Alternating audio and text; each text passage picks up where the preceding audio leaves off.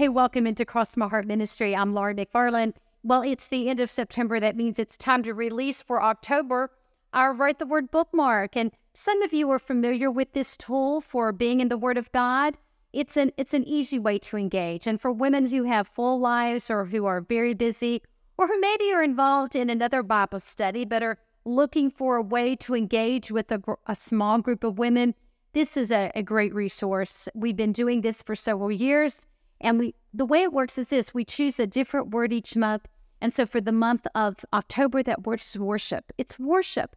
And so you just, each day there's one verse. And so all of us can make time to read one verse and write one verse, and then take just a couple of minutes to think about that verse, ponder it, pray over it, and maybe as you write it out, drill down on just one word or even one phrase within that verse. And perhaps in your journal or your notebook, you'll write some thoughts about it, or even use that verse and write out a prayer to God. And then if you are meeting with a group of friends at the end of the month or once a week or every other week, then it's a really sweet time to come together and just ask one another, which verse this week or this month really touched your heart or spoke to you? And as you reflect on one another's verses, you will spur one another on. So I hope that's what's happening in your life. We have a few groups forming here as I cast the vision for a triple cord group inspired by Ecclesiastes 4:12. A cord of 3 strands is not easily broken. And we either already have a video out about triple cord or there'll be one coming soon.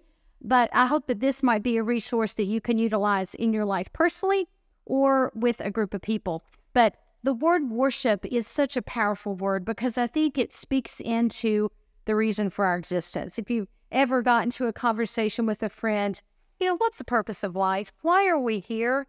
I feel like I get up early and I hit the ground running, and I rush to work, and I rush through projects, and I rush home, and I try to fit all these responsibilities into the evening. If I've got kids, I got to oversee their homework. I've got laundry to do and meals to prepare and bills to pay, and I fall into bed exhausted with my list not completely checked off.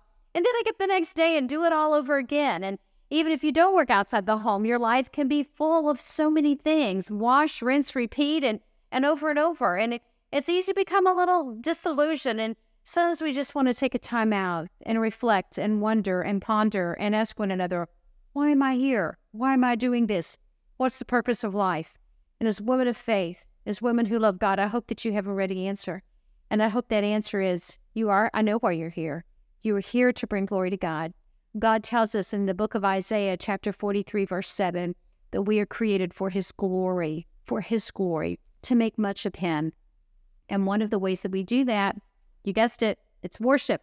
Worship is a powerful way that we give glory to God. And so our verses this month come from the Old Testament all the way down to the New Testament. And one of those, the psalm says, come, let us bow down and worship. Come, let us bow down and worship. Let us kneel before the Lord our God, our Maker. And so it's interesting to think about some elements of those words, bow down and worship. We often, when we read the word and write the word, and you're going to see it in the verses we study this month, if you were writing with us, that often those two are found together, bow down and worship. In fact, I did my own little research. I went to BibleGateway.com and just kind of searched on that phrase, and I got 29 hits, 29 times. So we see worship, it's preceded by the phrase bow down and worship. And as you sort of think that through and ponder what that means, whether we physically bow down, and obviously we want to acknowledge that some of us are not physically capable of doing that for all sorts of reasons, age or health or otherwise, or maybe we're worshiping in the car and it's impossible to bow down. But all of us can have that posture of bowing down in our hearts as we worship, whether that's singing praises to God in church, in the car, as we cook, or whether it's worshiping God as we write out His word and as we study His word.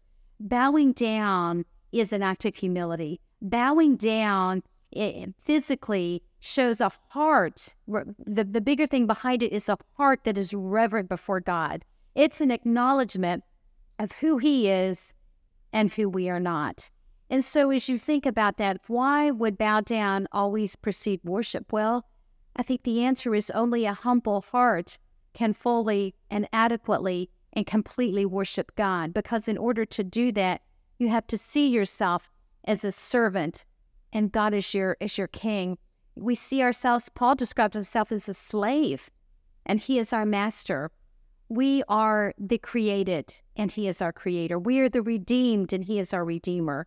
I hope and pray that the words on worship this month, all these verses, stir up your heart to wonder and to think and to ask and to lean into worshiping God and ask him how you could do that in a more intentional way.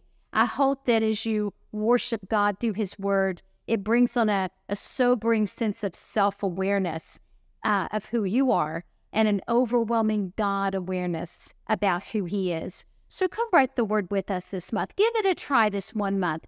There's a link below where you can download your own copy of this. And what happens when you print it, it prints out on an 8.5 by 11 sheet, and there are 2 copies there. So invite a friend to write the word along with you. Maybe the 2 of you can get together for lunch at the end of the month and just ask one another, which verse touched your heart? Which one spurred you to worship?